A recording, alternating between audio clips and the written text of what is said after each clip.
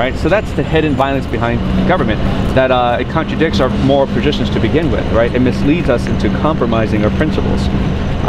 And because the only way that government knows how to solve any problems is through one way, a singular way, and that's through the threat of and use of violence to solve any problems, versus the plurality of non-violent solutions that you and I already share. So what are your thoughts on that? I mean, do you mind if I ask you a question? Yeah, absolutely, absolutely. This can go back to absolutely, yeah. So these are the thoughts that you and I share. Yes. And why do you think that you and I, and the majority of people in Richmond, let's say, share these thoughts? I think that we are misled into believing that none of us are good, that we're born bad or evil or sinful or whatever word you have to use. And so the prescription government is the solution. They're the ones who are going to solve our problems. They're the ones that can't be corrupt, that can't be evil, and can't be bad. But I found myself to be the case to be opposite of that. I found myself that people are inherently good. People do want to make good choices. People don't want to use violence to solve their problems. So I have these kind of interview discussions talking to people, and I found a majority of the people I talk to, I don't use violence to solve my problems. Great. And then we'll find a contradiction with government in that it tricks us into participating in a system that only knows how to solve problems through violence. So when you say government, you mean U.S. government? Yes, any form of government. State, state, local, city. They all have taxes. They all still take from your money, from your resources, right, to fund their ideas and what's best for you.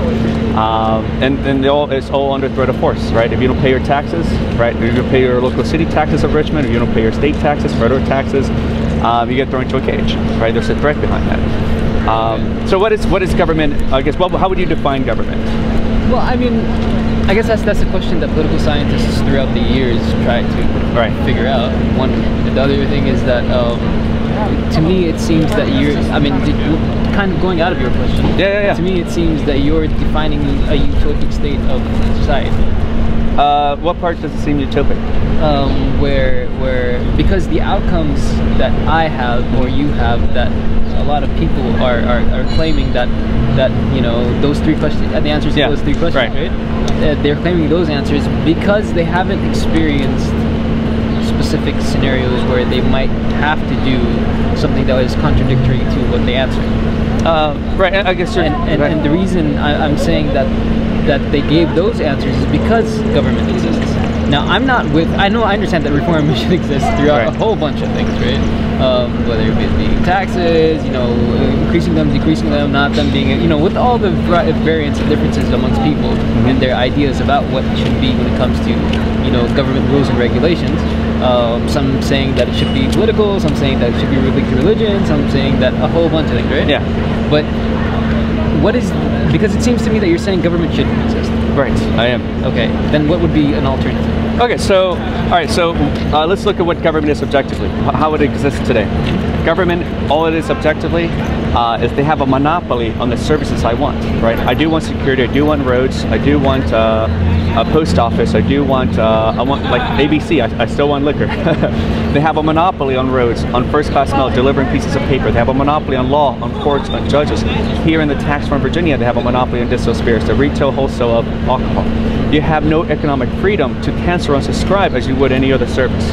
Like Netflix started to raise their prices, cancel and subscribe, go to Hulu, right? If McDonald's raises their prices, go to Cookout, right? But when government raises their prices through taxes, there's nowhere else still to go. Nor do you have the freedom to compete against their monopolies in order to provide a better service that's not going to be harmful or abusive to you, the consumer. Like USPS, for example, they're $16 billion in debt. They have the whole market of first-class mail to themselves. It is illegal and criminal for UPS, for FedEx, or DHL to compete in that market. They can only deliver packages.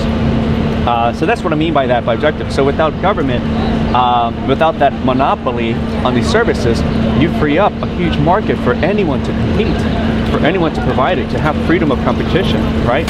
Which brings in lower prices and increased quality, right?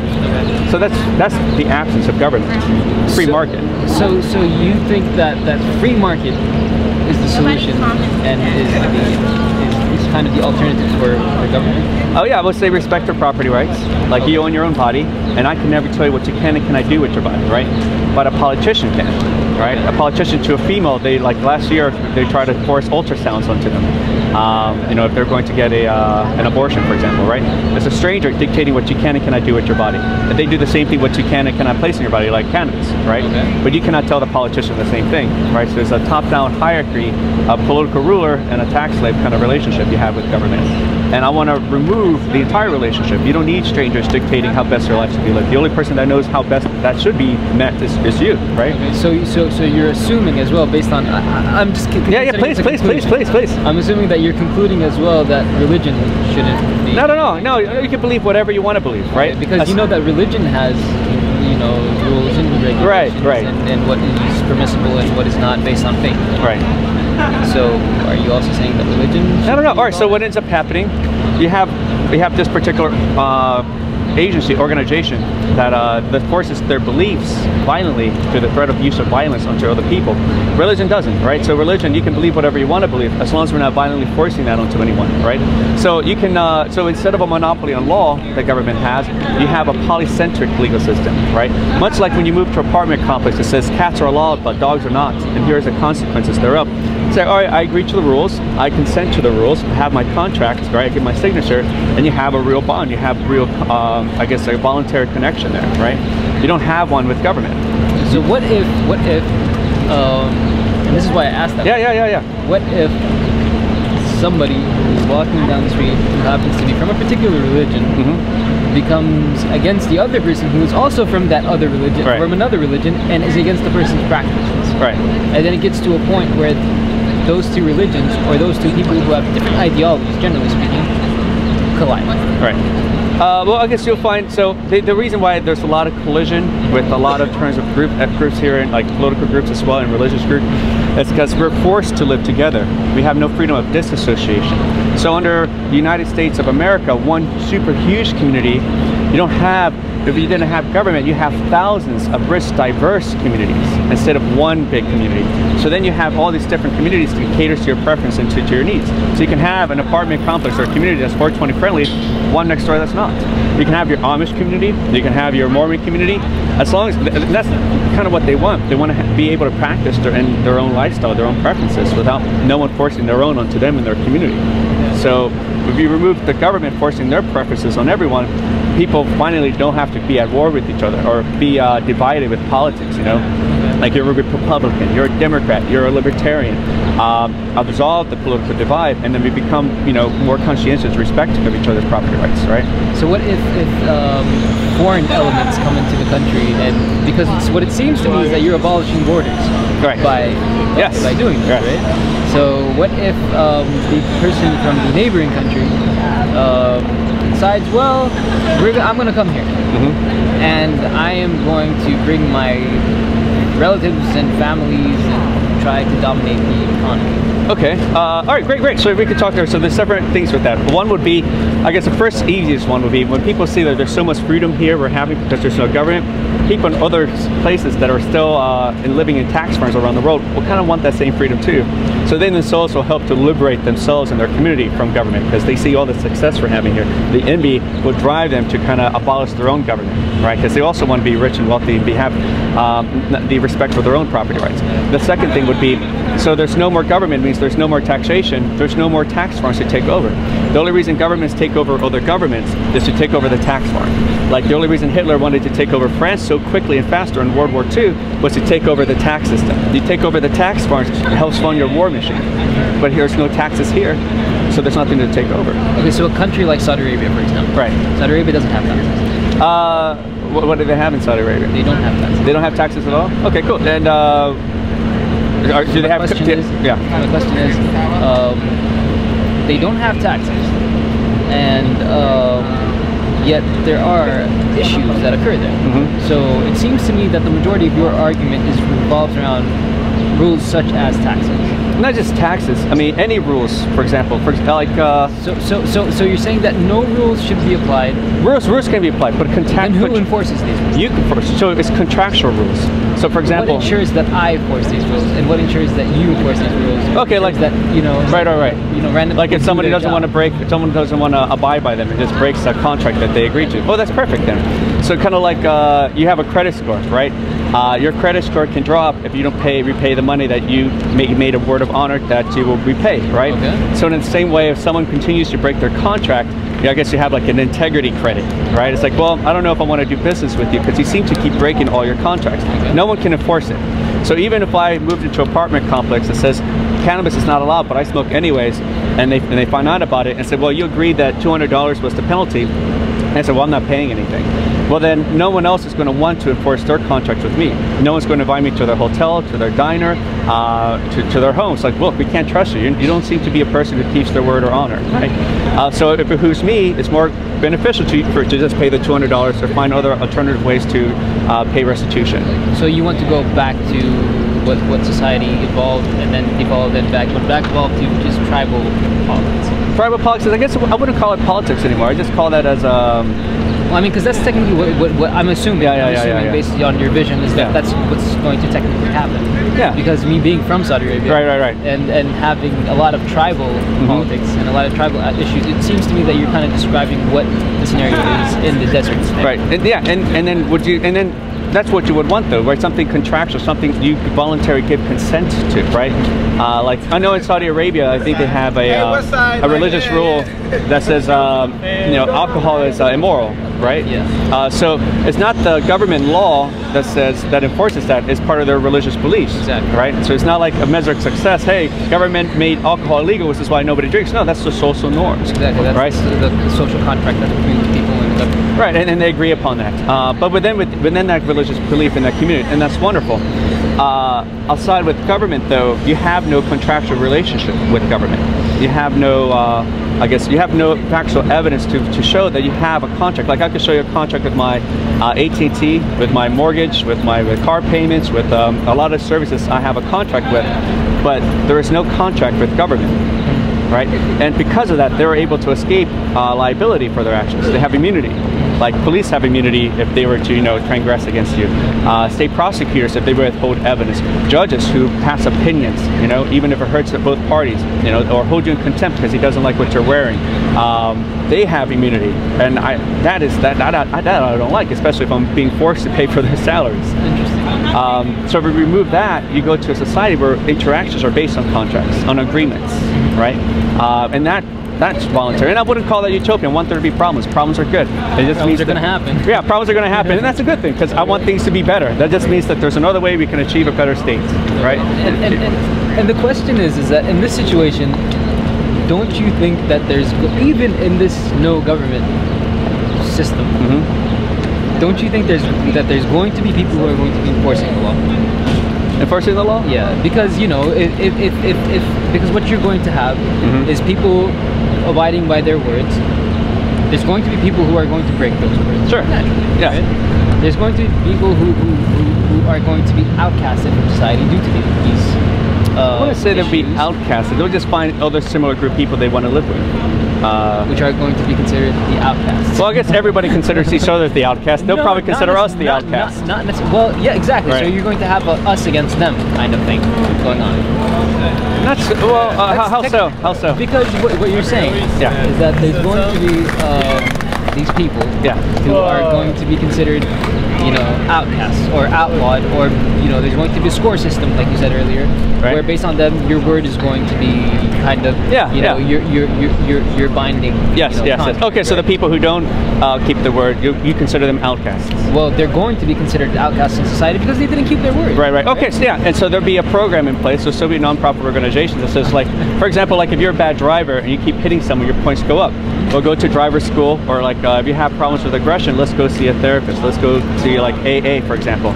So if you happen to not keep your word, let's talk about that. Maybe let's go into that. They'll still have people who care about each other, care about the poor, care about this individual who's outcast. It's like, look, what's going on here? Why aren't you not able to keep your word, keep your promises? Let's delve deeper beyond that to see where that's coming from. Because we would like to invite you back into society, or because then you have thousands of communities. So of course you could probably have one that's catered just to help those kinds of people who have kind of problems with aggression, or problems with understanding how to keep their word. Maybe financial difficulties, for example. So what happens? Okay. Yeah, no, this is wonderful. This is great. So what happens is somebody gets super drunk and decides to get in a car and kill like a random bunch of people. He didn't mean to. Right. He didn't mean to, but that happened. And then the person killed a bunch of people, and whether the person was drunk, high, whatever. Right? And the person has 10 dead bodies on his hand. What happens to that person? All right, so let's look at first how it happens here, because it happens here often. Government has a monopoly on roads, so there's a lot of potholes, so a lot of accidents still occur. So you have this individual who one night out of the blue drinks so much and kills 10 people, right? And that happens here, for example. So the people who should be involved in that interaction should be the victims or the victims' families, right? No one else should be involved, right? Only the people who were victimized, right? But here in government, everyone's involved in that. When they send this person to prison, for example, you're forced to pay for that prison, even if you were not involved to begin with. So they force everyone to be involved in that situation when I was never there, but they're still taking money from you through taxes to fund a prison that they're going to send this individual to, right? So who determines in this situation? The victims. The reparations will be determined. So, for example, maybe one family feels sympathetic and has remorse, for example, and just, you know what, you don't owe me any reparations. And the other families can still sue, can still seek reparations from this individual. So one way that could help prevent a lot of this stuff is having insurance between each other. Like, for example, if you hit a car, you have insurance to pay deductible policies if you hurt someone or cause a life to be injured, right? So there's similar kind of insurance policy we can have for each other in the event that some of us goes crazy. That kind of money can go off to pay off, I guess, the reparations of the man of the victim's family. So what if the victim's families don't want that? They want blood? They want blood? Okay, so all right, so you can have this too. So you can have like these community rules, for example, that says if you go, in the there goes government. Well, no, that's not government, because these are, you give consent to who establishes these rules? You do. All right, so for example, I come to you, so you have maybe 1,000 communities with a lot of different rules. You feel like, that's too constrictive for me, that's not too tolerable, I kind of like this, I could deal with this, I like this rule here. Like you have golf course communities that exist today, right? They have homeowners associations, they pay for the roads, and they have their own rules too, in their conducts of decency there.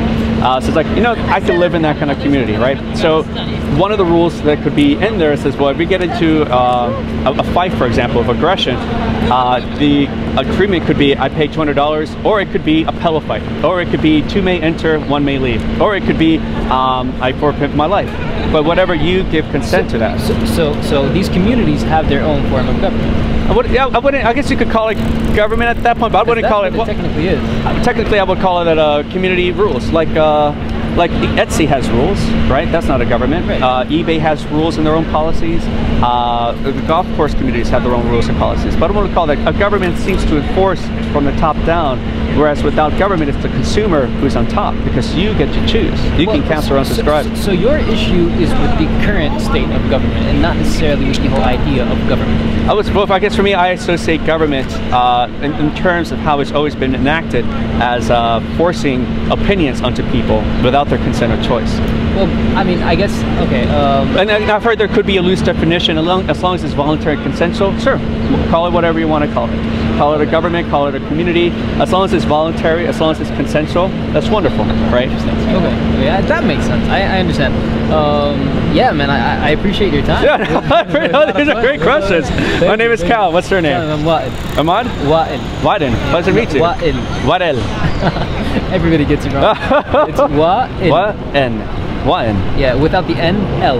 So Waden. There you go. There you go. Okay, cool. Well, I guess I'm a part of a non-political organization, so it's mostly trying to enact a lot of this stuff. So pretty much just turning to our community and turning away from government and politics altogether. That was just divides us, right? Yeah. And eventually, I guess to get to the point where we have enough numbers here we can all stop paying taxes and we can start respecting personal property rights. And then after that, I don't know what's going to happen. But as long as it's consensual and voluntary, it doesn't matter, right? I understand that that's an interesting idea. Yeah. It's very, very interesting. Thank you. Would you like some pamphlets?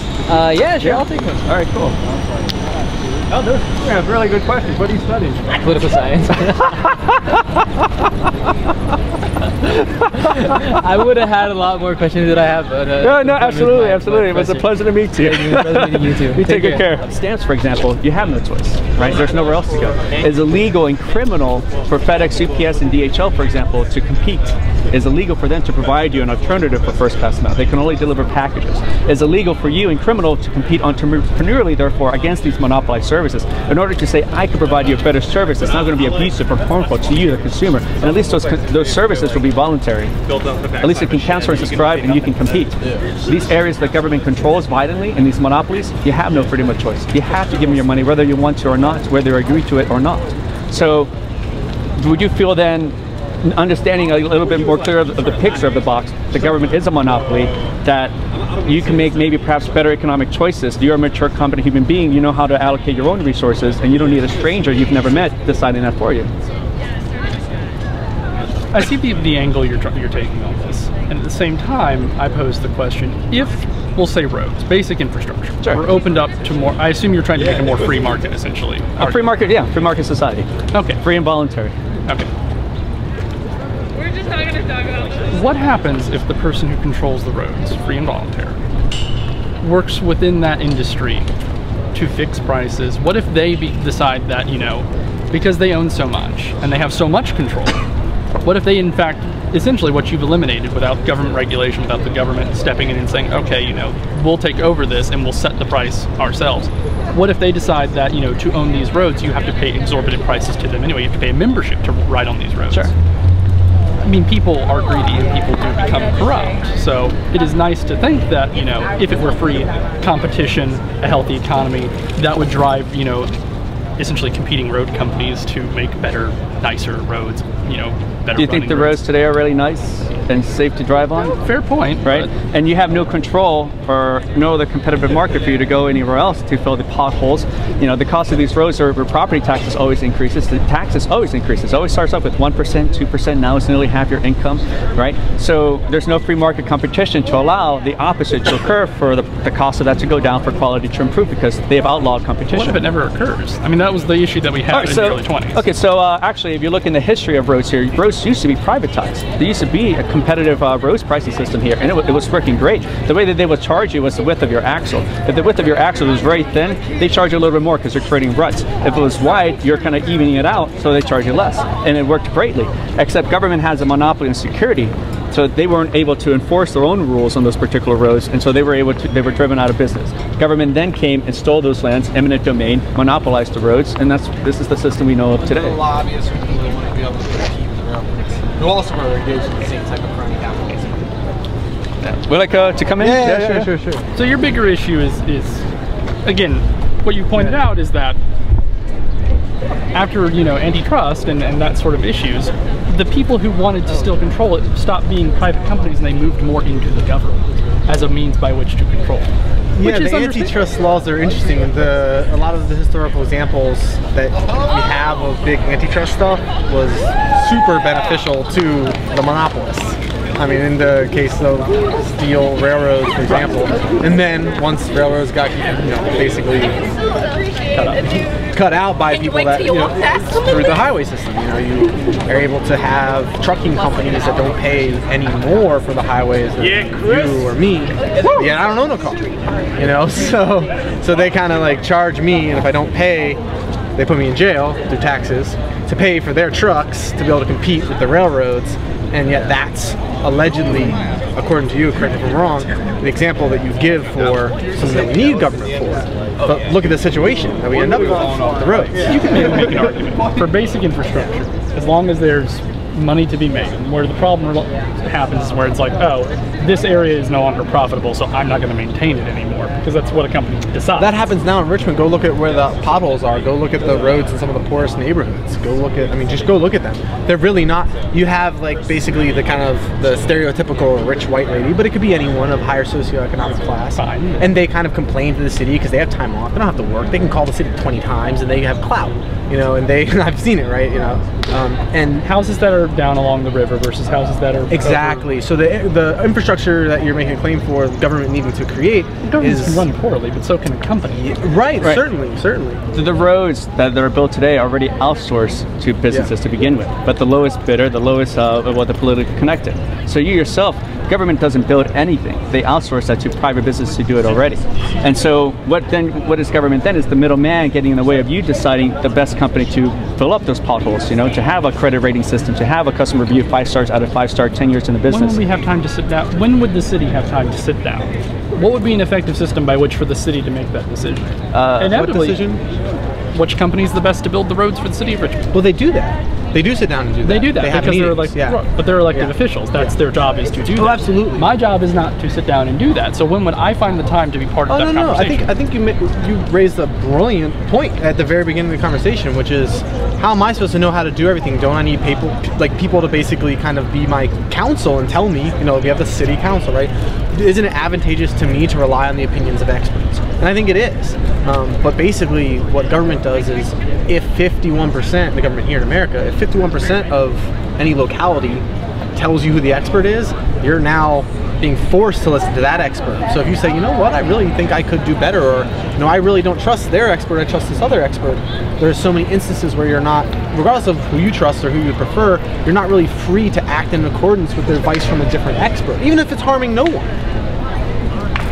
But in the same... Like medications, for example. There's so many, I'm sure you've heard many examples of medications you can't get in America because they're outlawed, and you have people like going to Canada, to Mexico, and getting certain treatments that are helpful to them, and their kid survives, and it's amazing, it's on ABC News, and... There are some... It happens a lot. Lobbying is a problem, yes. I think everyone can agree that the amount of the lobbying that has slowly been increasing over the years has become an issue. I don't think anyone can disagree with that. Yeah. But there are legal means by which you can deal with that as well, through creating laws and and bills that limit the amount or ability for lobbyists to effectively make corrupt policy that only financially benefit them.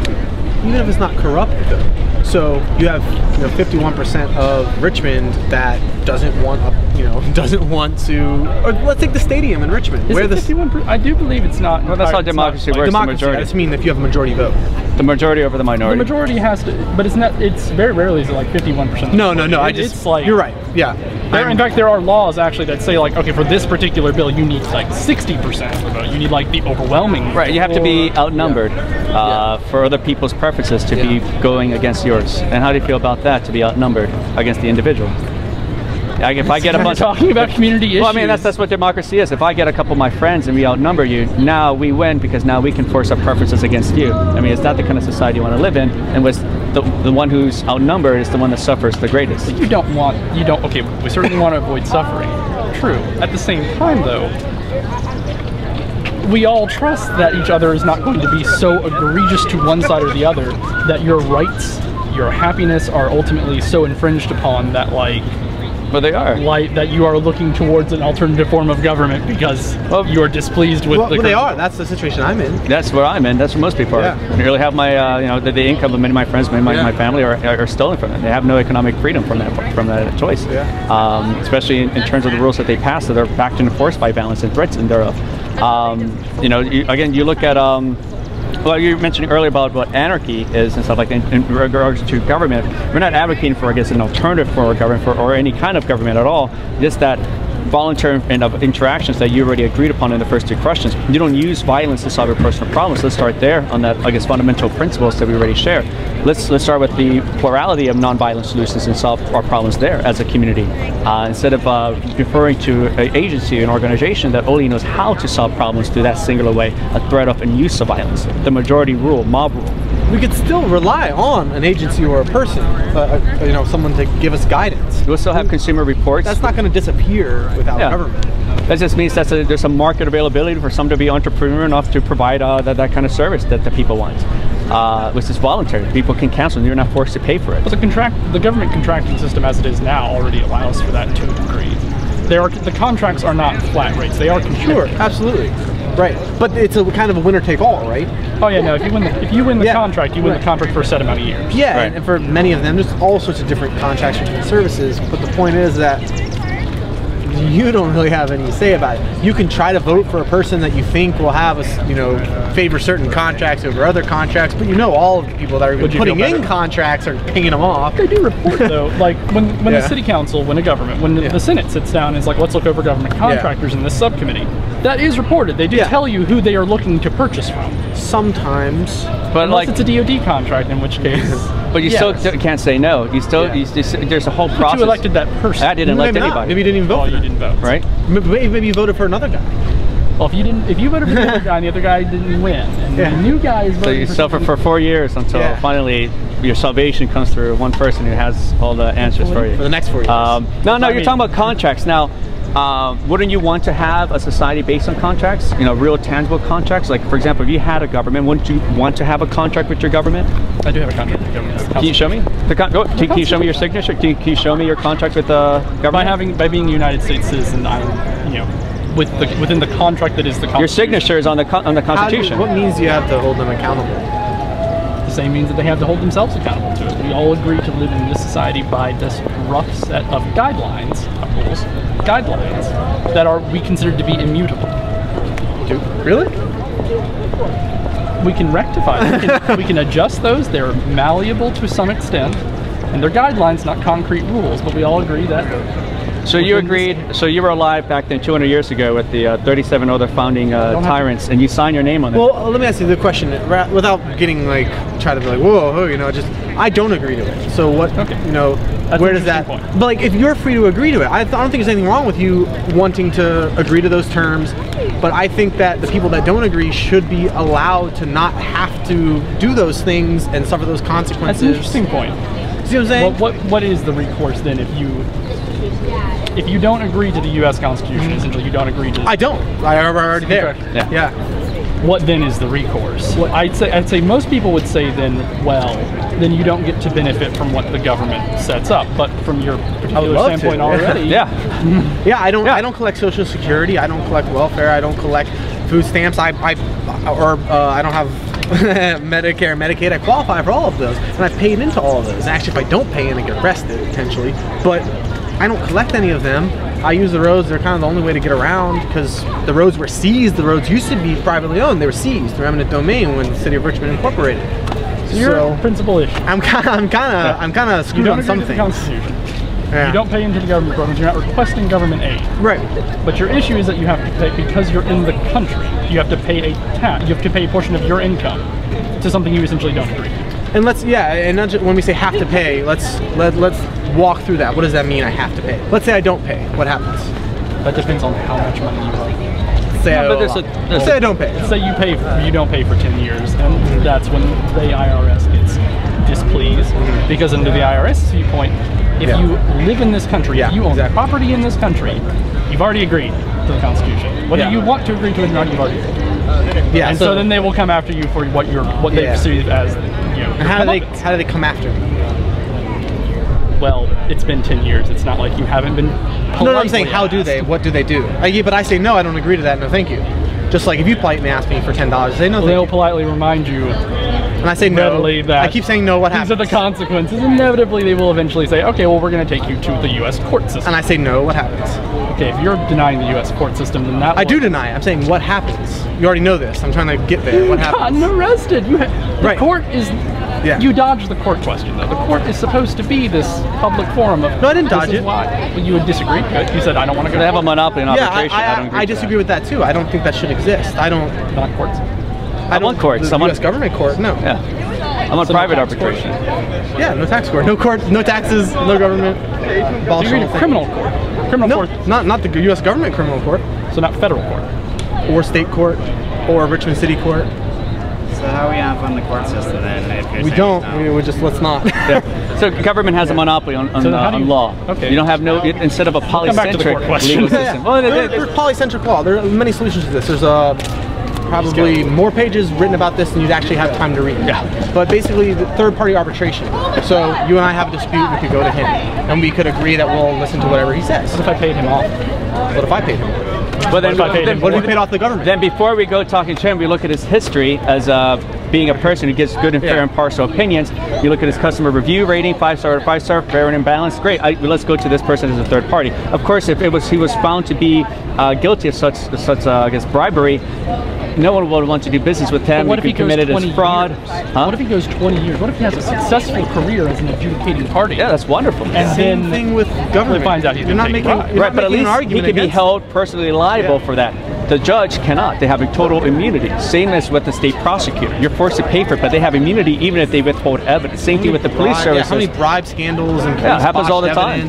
But you can't sue them. Persecuted at the same time. It's not like those go unpunished. Very few. Very few. Very few. You can't. It's very rare. You can't. Look at complaints lodged against police departments to actions taken against police officers. That ratio is huge. You can't sue a judge. That's true. You can't sue the state prosecutor. Only one recently has been finally sued, but that's it. Their rulings and their adjudications can be called into question and then thrown out. But anyway, the point is, if that happens, their career goes down the toilet instantly because that's essentially their credibility. Any other cases they do after that, same thing with credibility in a free market arbitrator. Their career is done. Their reputation is done, diminished. They won't get a job anymore. No one will go for their arbitration. No one's going to hire them. 20 years on a career path. Like, what if all the adjudications he did for 20 years and he gets caught doing bribery? Like, do we have to call back everyone he ever adjudicated? What do you do? Exact same scenario, but with the government. We have the power to enforce that with government, whereas like he's just some guy in Richmond, Virginia. Like, you can't sue a judge. How would the government do in the same scenario that you think? Have you heard of Annie Dukin? No, I haven't. Annie Dukin was a forensic scientist, and she's a forensic toxicologist. And from 2000 to 2009, she was essentially dry labbing, which is to say that she would take drug samples, test a non-representative sample of it. If it tested positive, she assumed all the other evidence would test positive as well.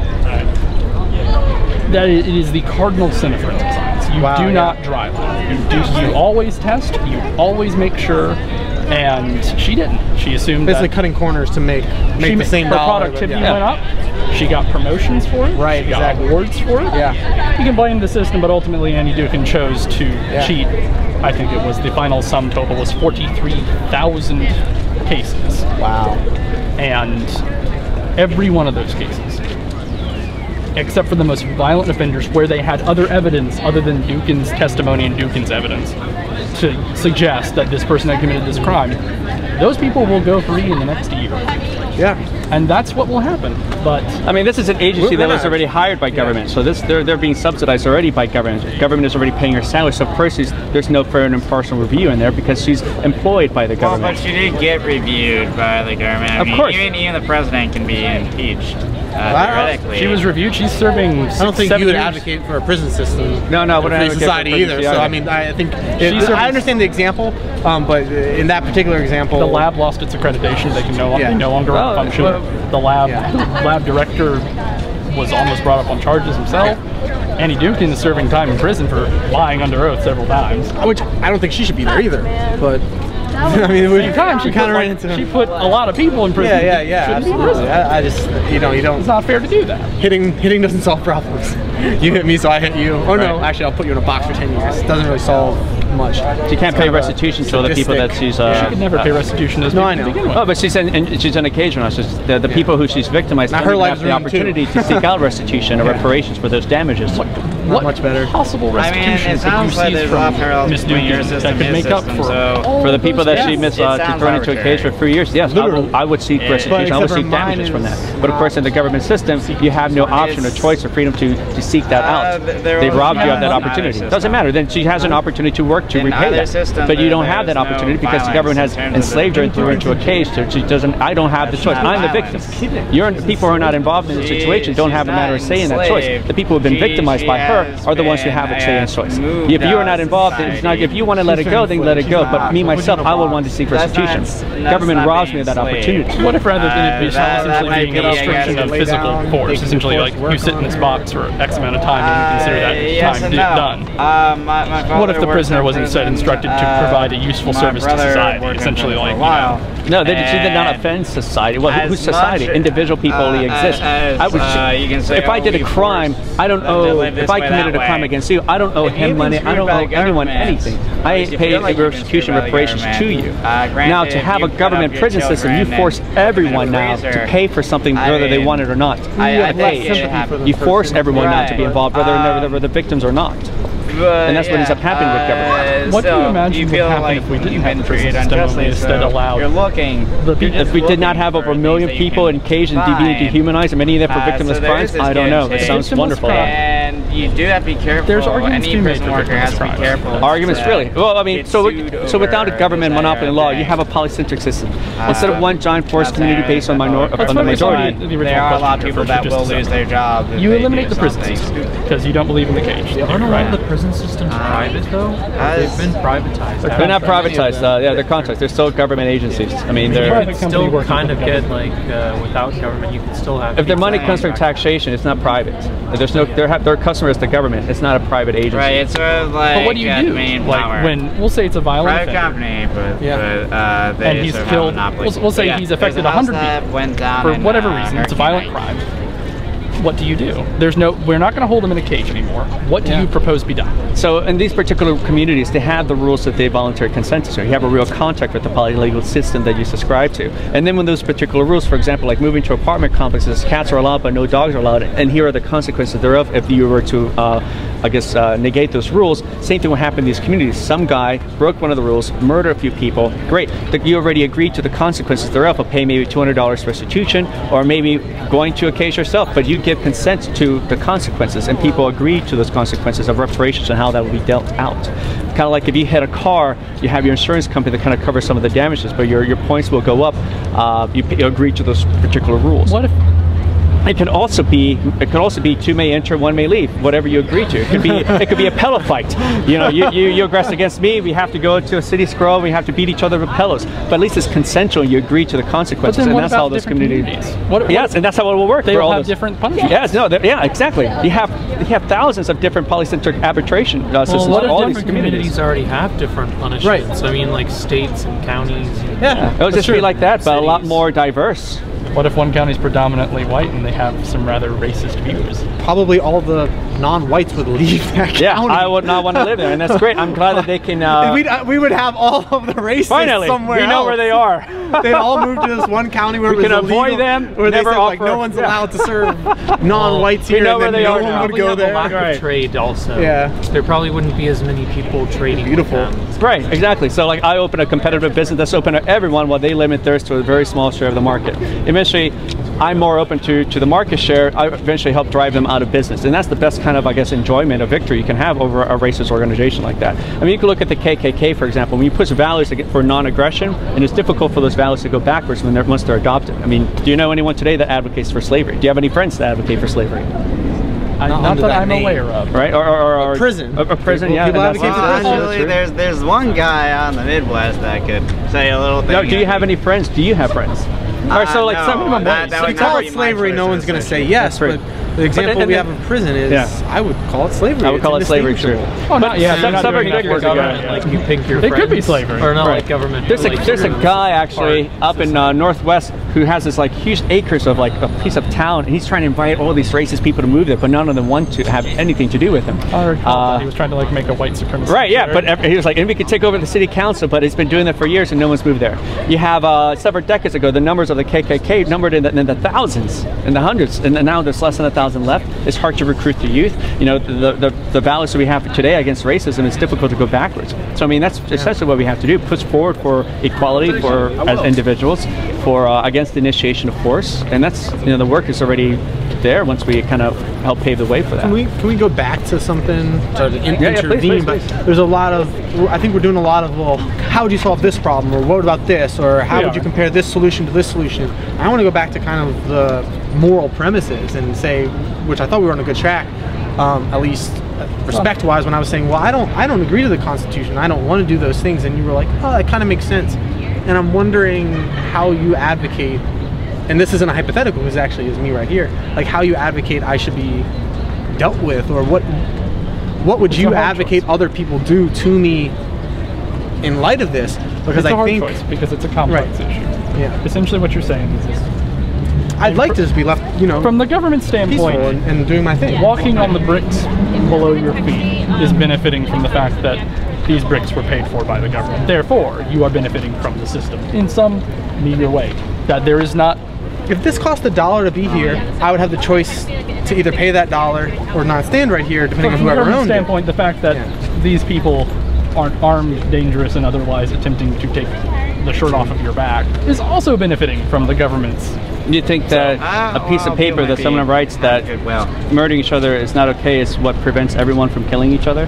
That they have no values against the initiation of force? No, I think usually people are common sense. Mostly, I think it's the fact that people are inherently violent and having an armed paramilitary force. So you're saying people are inherently evil and violent? Well, they're inherently greedy. So then the last thing you would want to do then, if everyone's is evil and inherently greedy, the last thing you want to do is have a small group of those people that get violent when somebody's trying to greed can lead to a lot of things. So the question is, what do you think is a moral response to my stance? I'm saying I wish to be peaceful. I don't wish to steal from anyone. I won't. I promise I won't. I'm actually a monk. I'm a Stoic monk, and so I'm peaceful. I don't want anyone to go to war. I won't do it. I won't hurt anybody, you know. And I don't want anyone else to hurt me. And when people say, "Hey, do this, or I'll hurt you," you know, I'm in a position where sometimes I decide to do it. In a morally driven society. Well, I'm asking you personally. What do you think should be done with me? If I had supreme control in a morally driven society, the best way to handle it, the nicest way to handle it, would be to carve out a piece of territory which is currently undeveloped or otherwise unused. It's not particularly desirable for anyone to think. And essentially say, if you don't agree to the Constitution, you don't have to leave the landmass that is North America. But you reservation go here. A reservation. We'll assume you don't want to be taxed if you live here. Like the Japanese internment camp. Well, no, like, that was forced. Let's give a real example, like Indian reservations, American Indian reservations. One of the worst examples of government. Well, that is literally what they did, right? They said, allegedly, you have some sovereign claim to your own self-government, and we're going to recognize that by giving you, right? The U.S. government came and stole it effectively from those people, shove them into these small lands, and Mike, that's what you're saying. And your ideal society where you get to be the moral...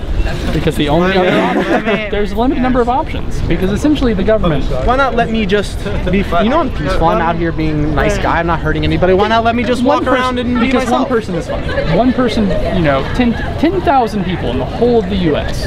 who essentially disagreed to the Constitution and don't want to be taxed, don't have to pay taxes, but want to walk around and otherwise just be completely peaceful, don't want any government assistance beyond the ground that they are walking on. Yeah, absolutely. I'd love it. That's fine at 10,000 people. But what happens when that catches on and it's like, oh, whoa, yeah, whoa. Let's think about it. What happens if that catches on and you had apply for that? So let me forward this. Okay, so and now we have. Well, can we answer that question? We have societies that are picking out their own rules, right? And so you don't like the rules of one land in this society that you've made, right? So what would you do in that system if you didn't like the rules of that one? I guess you would probably move around, or you could persuade the community to have different rules, maybe. Okay, so you can do that now. The thing is, whenever you're talking about anarchy or atheism, everyone believes in something. But it's a similar idea where everyone believes in something. Same thing with anarchy. There's always some sort of rule. You just don't want to call it. I hear what you're saying, but I want to cut it off because I want to go back to this. You see the issue with that. Wait, I want to cut this off because I want to go back to this. Anything you say can work here. It's just whether or not you put the name government in. Let's go back to this. This is great. Let's go back what would happen if all of the people acted like I just described? No, well, that was your question. What would happen if there were 100,000? I don't want a million. No, that's what I said, right? I don't want to, and not just I don't want to pay taxes. Like I do want to pay things that I think are beneficial. I will donate to charity. I will help other people. You create 1,000 microeconomies that, and then eventually one of them gets the idea. We lack infrastructure in this country, and we have a military base. And they don't. Who would have? I'm gonna take their stuff. Which is they don't. The thing is that we have these micro the human history has shown us that when you have military strength like that. Where's the military strength coming from? It's not coming from me. If there were people like me, we wouldn't have military strength, right? If I were no, but I'm saying if you were asking what would happen if you allowed me, how else will there be more people like me? Societal based. and have to do with like how people think. Do you think a nonviolent solution exists? Just simply. Yeah, I think it does. And the thing is do you think that that's going to open you up to being assaulted by a violent? Do you think yeah, well, like, let me try it. Violent, they will be have the freedom to choose at risk against the violent perpetrator. Let me try it. You know what I mean? Like that's all I'm asking at the very least, right? Like you don't have to try it. You can pay tax and stuff, but let me try it and let the others of us try it. Like at the very, and then maybe you can look at us and say, are they living in a way that I find advantageous? Is it working for them? Like, are they solving their problems? Are they happy? You know, and then more and more people might want to. But what's the reason why I'm not allowed to do that? Because the principal issue is you would need land to do this. Well, why? Where else? Right here. I'm right here. We're doing it right now. What's like what problem am I causing? Who am I hurting? Who am I? I mean, nobody. I'll tell you. You know, it's not that you're hurting. You're hurting by not contributing. Is the theory? The argument I am contributing. I contribute to many people. I voluntarily tutor refugee youth from Burma because their government is so horrible to them. They came here a little bit more, you know, freedom. And I go and, yes, really, only slightly. And I go and I help them learn English and learn mathematics. I volunteer my time giving food and clothing to homeless people at Tabernacle Baptist Church. I'm saying I contribute. I do it of my own free will. I went up to Northern Virginia, Arlington, this past Wednesday to go even to a government court to try to help a man that was being falsely accused of a crime. System as much. So contributing to a system you never use is also sort of like and contribution. I'm trying to impose your values on somebody. And it can almost be considered as a type of violence, even though it's not inherently just somebody but then that's when you go to a different community. That's when you but if there's like a superarching national community, then like a government like this, we don't like even need federal community, then there might be problems. So I'm asking let us do that. Make it volunteer for all the people like you that think, you know, I want these people. I want people to contribute. I want to form a group of people that contribute. There's no reason to have to do that geographically. Like you can be there and there and there and there and there and there and there. And you all contribute to your one structure, and then that structure just gives out things. So you could you pay money, and then if you don't have much money, you would be part of that group, and you might get free food or something. Let's continue with the thought experiment then. Right. So this is allowed to happen. Let's just say I'm allowed to keep being me, and I don't. The government says, fine, you can try it. But they're not going. They won't step in. So like no, we haven't asked for any supplies or aid or anything like that, other than just to be able to walk around the country. Fine. But I don't call the police. Are you protected? I've never called the police for my own security. So you're not moving on. And I wouldn't. Yeah. So then. So wait, what would you do? I can give you plenty of actual examples. I've done it. I've done plenty of things. But go ahead. What would happen if someone will say, you have a home? Yeah, I do. I live in a house. You do? Homes are nice. What if 2 blocks away? You're no longer protected by the government, or you're no longer theoretically protected by the government. I'm not right now. No one's there stopping me. What if someone takes the house and you say, give me my house back, and says, no. Right. What will you do? I would, if he refused to give me my house back, you would take it back. I might consider taking it back. Maybe not. Maybe it's not worth it. Maybe he's just too powerful or something. Because I mean that's the crux that you're really you're really opening up. Well, there's so you would what would you do? Call him and be like, hey, can't live. There's a perfect example of that. There's a big group of people, and they take houses from individuals, and they have this this big room where they bring you in, and if you object to it, you file a bunch of paperwork, argument, and they pay you some piddly sum for your house. And let's call the government, and they do it with eminent domain. I have a friend that's he's passed Virginia bar. He's a lawyer from William and Mary Law School, and he's right now compiling a report on all the different eminent domain laws in all the 50 states in America. And eminent domain seizures are exactly that. They take your house from you, right, and give you something if they want to, and you have no recourse to it. So we actually do have the exact example that you have. The biggest example of that is the government. So what would I do if the government stole my house? I guess it'd be gone. What would I do if some non-government individual stole my house? I might actually have recourse against that person. I might be able to go talk to their friends, people they do business with, and say, this man stole my house. And they might say, hey man, give him his house back, or I'm not going to know the person's business contacts. So, I can follow follow them around, see where they go. We're not right? saying like he suddenly become incapable of like obtaining information. Actually, I have this kind of just happened solutions recently as well in as Florida. There was a veteran who left and came back after 2 years, and he found his house already occupied by someone else. It took a community of a lot of people to kind of, I guess, they have the social ostricism working out, and they left. They abandoned it because they were making claim that we live in this house now. It's like, oh my God, it's like strangers. The sheriffs couldn't do anything. They said, well, this seems like a civil matter, so they couldn't do anything. The government couldn't even help this guy.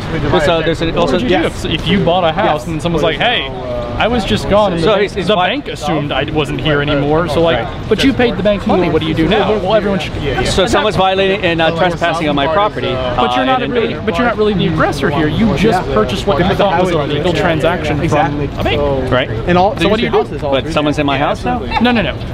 You're the person who bought the house. I bought the house. And there's someone who came back like, hey, this is my house. Well, and they're like, well, that's odd because I purchased this.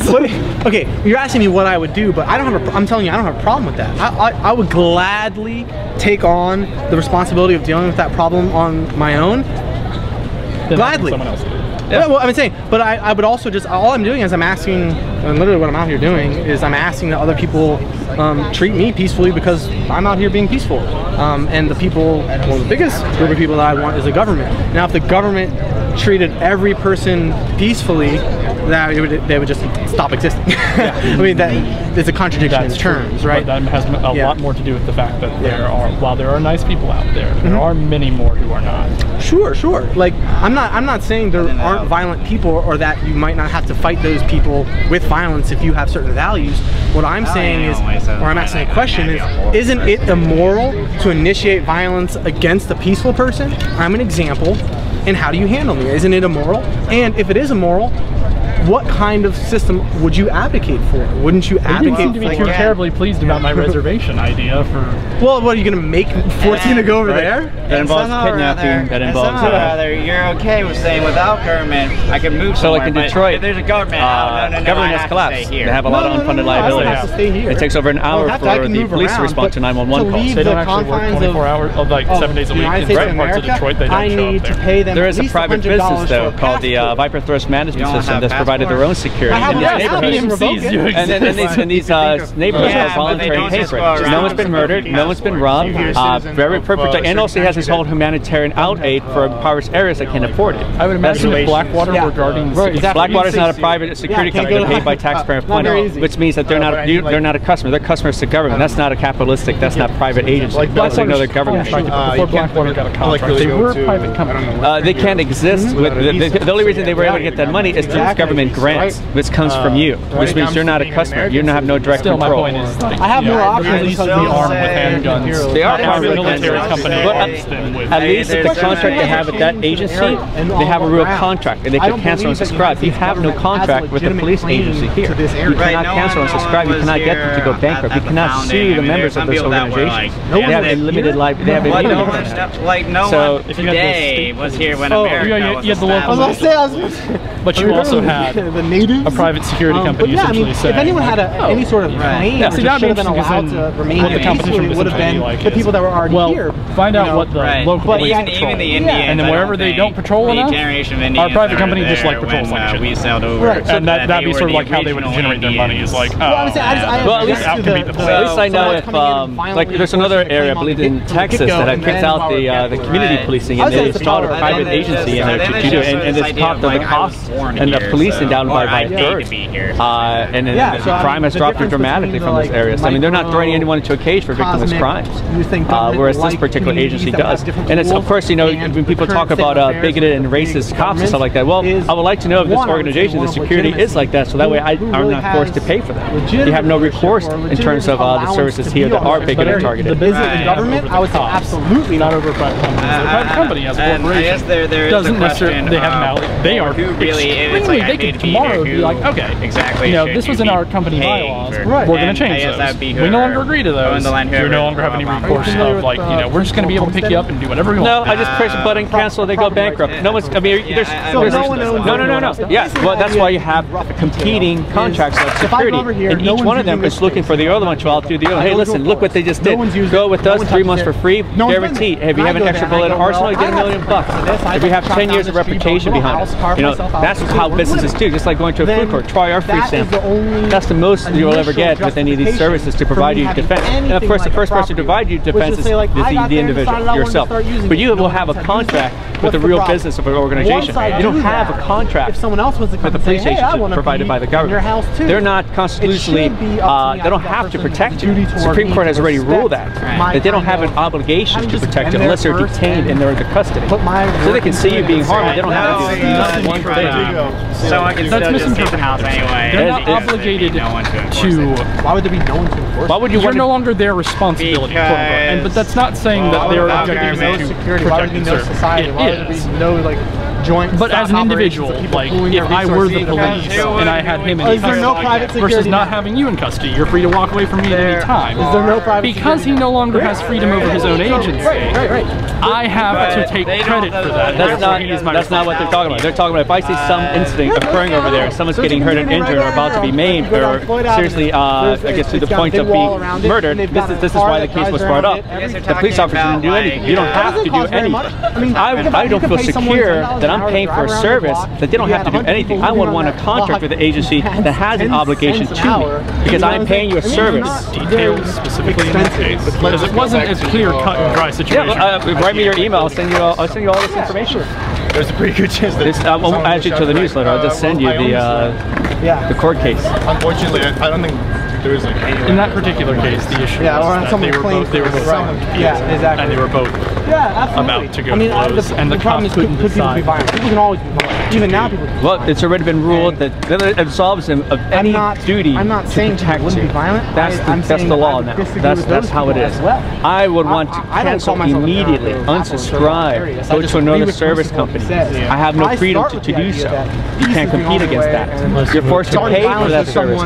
You're still forced to pay for that whether you want or not, and that is immoral. The government is inherently immoral when they do it. And you say, well, without them, you still have to pay for it if you're in another country. And they would be inherently immoral. What do you mean? I advocate for leave the country. You don't have to do that. You're not part of the country. So then the question. Well, you still have to ask permission to leave the country. I mean, you still have to pay $50 to get a passport. You still have to wait a long waiting period for that, and they can still deny you. You still have to ask strangers for permission to leave. So yeah, you're not free to leave. You have to ask your political rulers if it's okay, your masters, if it's okay as me as a tax slave or a prisoner to leave this country. This tax form region. I wouldn't say that's free. I mean, if you have to ask permission from anybody to be free, you're being conditioned to be an obedient slave. I mean, I don't get the police when I wake up. Police force. Would you say total freedom is ideal? My friend, yes, yeah, absolutely. As long as I respect the property rights and voluntary interaction. Absolutely. What if I don't?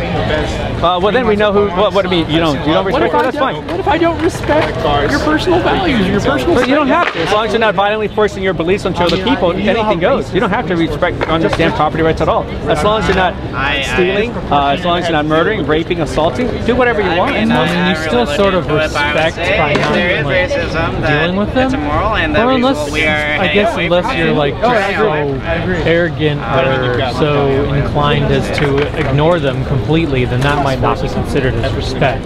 Well, I wouldn't say consent. I'll acknowledge. We can say acknowledge. If that's a better word. But I'm not sure. Yeah, as long as you're not using violence to solve your problems, anything goes, man. It's pretty nasty. I mean, look at the crime rate in Richmond.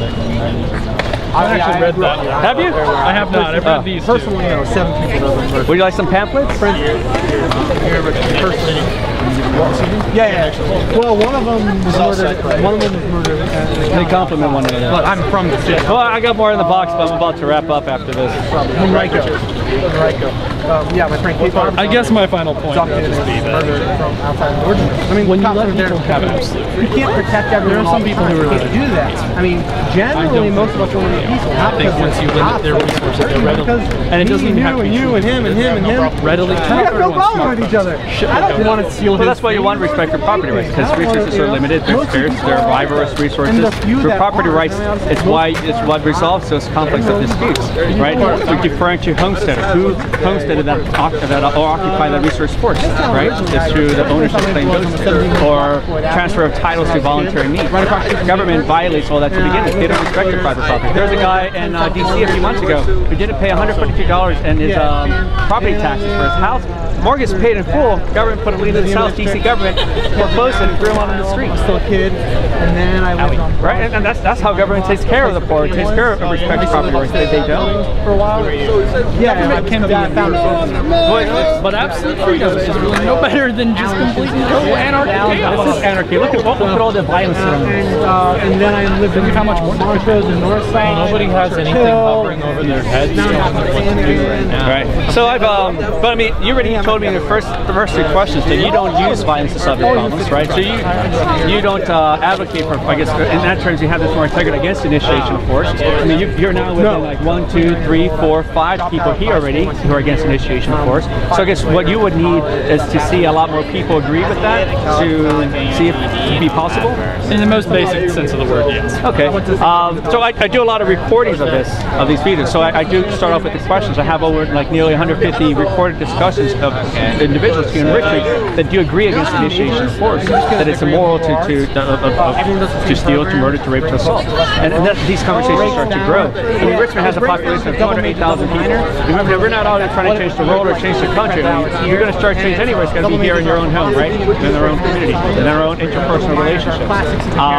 So I mean, eventually that number kind of keeps growing and growing. I guess all you need is a good 10% of the population for a lot of these ideas to start permeating within the culture here. It becomes a cultural norm, like the values again that we push forward. Just like in Detroit, 47% of all homeowners 2 years ago stopped paying the property tax. Just stop. Only in Detroit, the government. Oh yeah, you read everything. Yeah. I mean, that's all we got to do. Detroit's a third world country. Well, that used to be government and democracy, and eventually Sacramento's next, $1 billion in debt and unfunded liabilities. Sacramento, Philadelphia is next. This is because these are unfunded liabilities. You guys have $60 billion in debt. The currency in your pocket today, that's also been monopolized. It's not 97% of its value. Here's for the worst. Every dollar you hide underneath your bed mattress depreciates. That's what happens. You have a monopoly. The cost goes up, quality depreciates. Because of like what they're doing, I go, you know what? Free market's the only thing to solve that. To lower the cost or improve quality. Oh, well. Voluntary, consensual interaction. Well, it has been a pleasure. I will eagerly be listening and Absolutely. waiting. Thank you so much for stopping by, man. Pay your taxes. Stop advocating for theft. Here's my card. It's good to see you. Good to see you, man. Yeah, you too. Haven't seen you in a while. What's your name? Hey. Vlad? Good to see you. Ty. What's the most